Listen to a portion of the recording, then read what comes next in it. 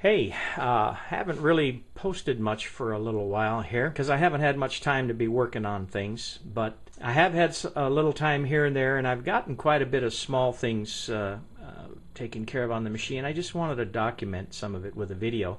The first thing is I know I've put up some pictures of the upper control panel here in the past, but I've never really explained the function.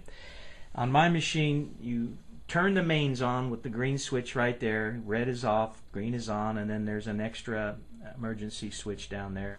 But once the mains are on, everything then functions from up here. This first section is the chip auger. I built the chip auger and put in the machine, and if I put this switch down, the chip auger runs intermittently. Because of this, it's called a flip-flop timer.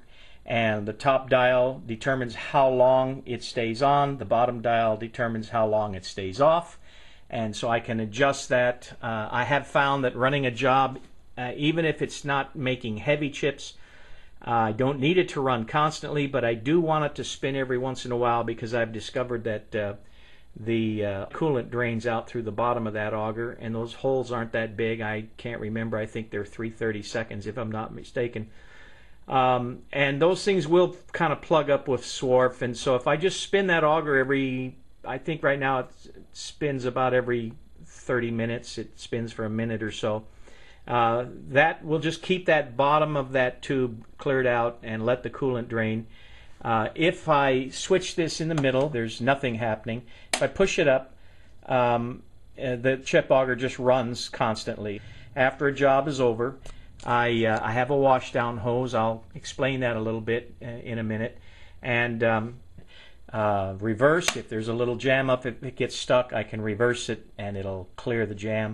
And so that's the auger. This switch is not hooked up to anything, but I have plans in the future. This turns the PC on, emergency switch of course, lights inside the enclosure right there. And then this is the coolant. The coolant in the center position is off. I'm running dry. No matter what's going on, I'm dry. If I push it down, now the coolant is controlled by the M8 command, M9 in the G code. So you're running, it stops for a tool change, coolant shuts off, you pop in a new tool, hit the startup button, and coolant comes back on, it keeps running. If I am cleaning up, I push it up. Now, even with the machine off and everything, as long as the mains are on, I've got a steady flow of coolant. Okay, what I've done is, as you can see, I've got a hose bib and a little short, I think that's a 6-foot section of garden hose, and of course a spray nozzle at the end. What this does is, let me get down here, this is plumbed via copper pipe. I ran all the coolant via copper pipe, now kind of permanent. All goes back, feeds into that big blue tank is the reservoir. That's about, I think that's 20 gallons is what that'll hold. So that's what the coolant comes out of. And if this little lever right down here, which is permanently mounted, little ball valve, this controls how much flow goes to the lock lines connected to the head, which you can see right in there. So I can control the amount of pressure right here. If I switch that off, shut those down, and then open this valve up, I got enough pressure in this hose. This is a 3/4 inch garden hose. I've got enough pressure in this hose from standing here at the door to shoot coolant all the way out to the street. There is a lot of pressure in that system. And so I use this hose after a job is done. I wash the walls, and I can actually reach in back here and cause most of the chips to make their way up to the auger, and on out they go. Okay, I've basically revamped the entire cooling system.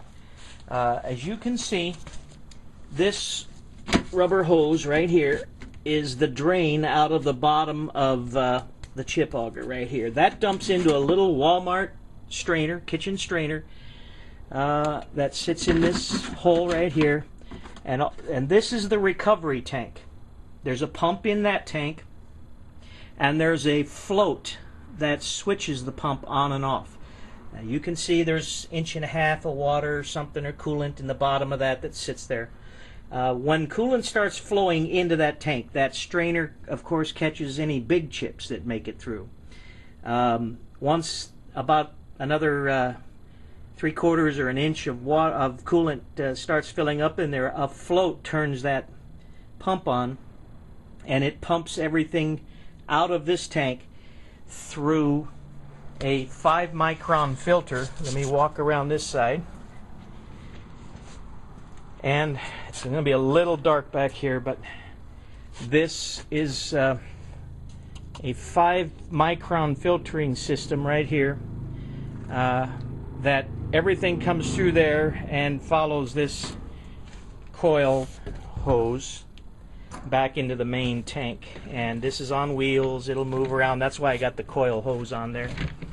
And so what that does is that gives me clean coolant flowing through these nozzles.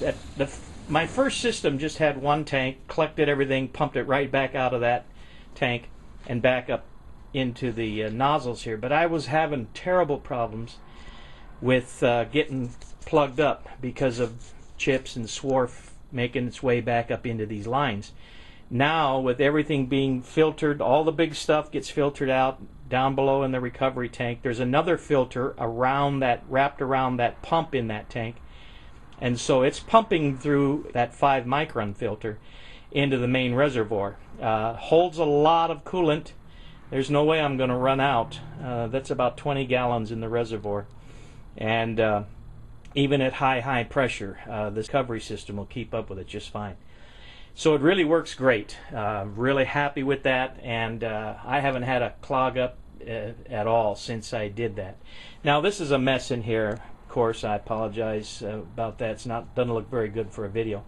But another thing you can see I've done, I had actually posted a video, or some pictures anyways, of the original little pass-through that I had made. I scrapped that, and I've just changed it out. I've put all my motor wiring in liquid tight. I had a lot of problems initially with flood coolant getting in my wiring, giving me problems, my connections, etc., etc.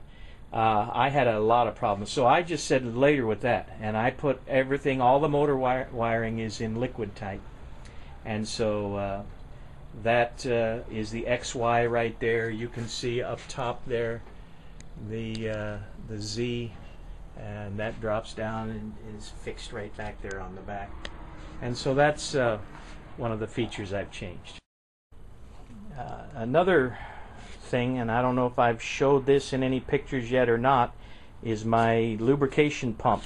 It is right down here to my left. While I'm standing in front of this machine, all I have to do is reach right here with the doors closed while the machine's running, while it's cutting. I don't have to stick my arm in there. I can lube the ways right here. Now, since I've mounted the doors, I realized I need to put a little spacer behind this and move it out. It's just a little tight right there. Nothing hits, but it's a little too tight for my liking. So, lubrication on this side, coolant adjustment on that side, and the doors themselves. Let me back up a step. Okay, I have to step back quite a ways to let you really see the doors. They've turned out pretty nice. They're on roller bearings, roller guides, not drawer guides. They're a little bit different. Something I just picked up off eBay.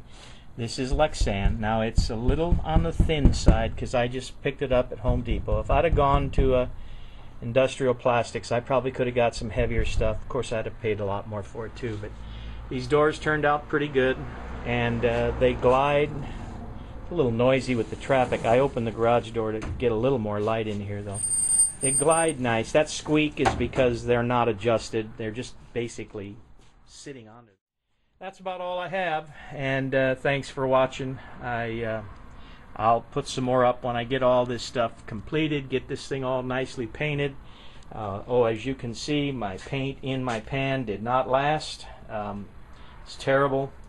I used a marine paint, but I didn't go with the real expensive catalyzed stuff. I tried to cheap it, and it's cheap. So I've got to do something else there. All right, thanks for watching.